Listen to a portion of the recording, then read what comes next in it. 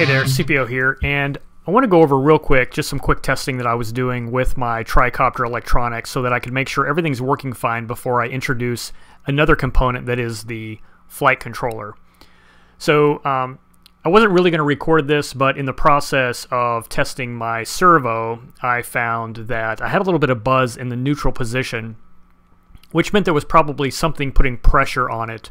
Perhaps the way it's installed, and there was an angle or something that was causing me some grief. So in order to fix that, I had to troubleshoot and figure out how to resolve, and I thought I would just share that with you. So you're coming into this, basically what I have going on here is I have the servo plugged into one of the channels on my receiver. The receiver is powered by the external BEC that I have connected to my wiring harness I made earlier. And basically I just have a whatever model on my transmitter setup that just gives me the opportunity to control the sticks, and eventually here you'll see the throttle, and that's about it. I'm just testing the components individually.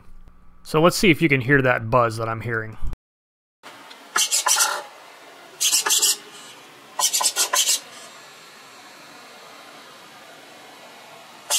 So you hear that buzz when I'm not applying any stick movement in that neutral position. That buzz bothers me. I don't like it. It means the servo is going to be working hard, trying to stay centered, and it's just not good for it. So the way I resolve this is to leave the servo powered on and the transmitter on so that it still can be manipulated, and I start to relieve some of the pressure on the installation. And in this case, what I found is that it's the back zip tie. When it's tightened down, it puts enough pressure onto it that it must put it at a certain angle that causes it to want to try and recenter. So what I'm going to do is just beef up the back end of this installation by putting a couple folds of black tape in there underneath the servo to kind of lift the rear part of the servo a little bit.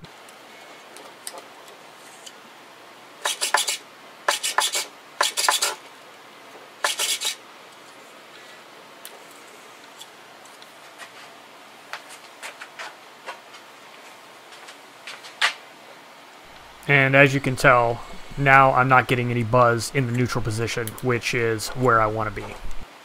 So I'll cinch these down and get it buttoned back up, and then we'll move on. I'll show you how to test the motors and ESCs and the motor direction while I'm at it. Alright, so let's test this back motor, make sure it all works, and check the motor direction while we're at it. So what I have going on here is I have my UBEC, my external BEC. I'm just going to plug into one of my channels. I'm plugging into channel 8 here, checking to make sure that the polarity is right.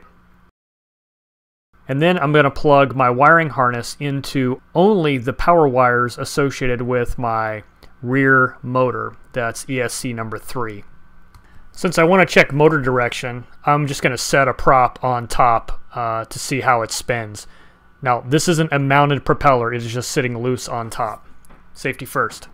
And the next thing I need to do is plug my ESC into the receiver.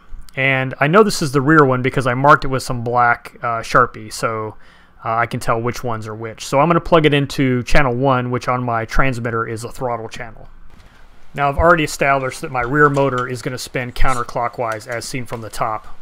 So I'm going to run up my throttle and see what it does. And it does go counterclockwise, so the wiring for this motor is correct. The other good news is my ESC is working properly as well. So now I'm going to do the same thing with the other two motors. So starting with motor 1, which you'll remember has the power wire from the BEC internal to the ESC, which means I don't need the external BEC power supply. So I'm just going to plug the ESC for motor number 1 into the receiver, and then I'm going to plug the power to the ESC into the wiring harness and battery. And because this is the left front motor, I've established I want it to spin clockwise. So let's see what it does. And it does go the right direction. Of course, I knew this was going to happen because I've already been through this, and I actually had to switch 2 of the wires on the motor because originally it spun the wrong direction. Now we'll move to motor number 2.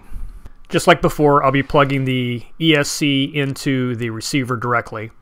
And of course, this one does not have the BEC wire, so I will need my external BEC for this, and also the power wires for the ESC from the battery, of course.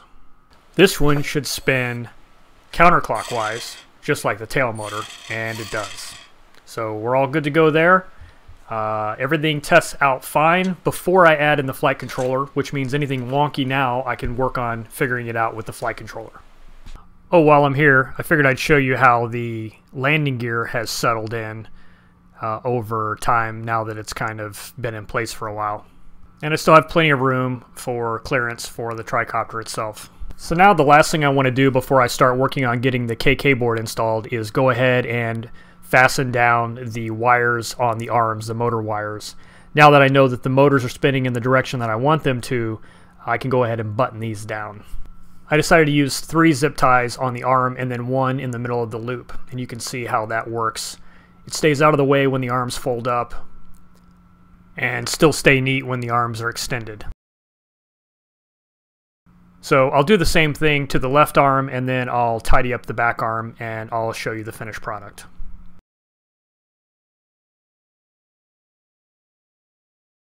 Oh, and with the back arm, I still have this servo wire to deal with eventually, but for now, I'm just going to leave it loose. I haven't quite figured out how I'm doing that wire yet. Worst case is I pop these 2 zip ties and add the servo wire into the mix. So here it is. All the wiring is tidied up and ready for my KK 2.1 board to go on next. So that's what's coming up. As always, thanks for watching, and I'll catch you on the next one.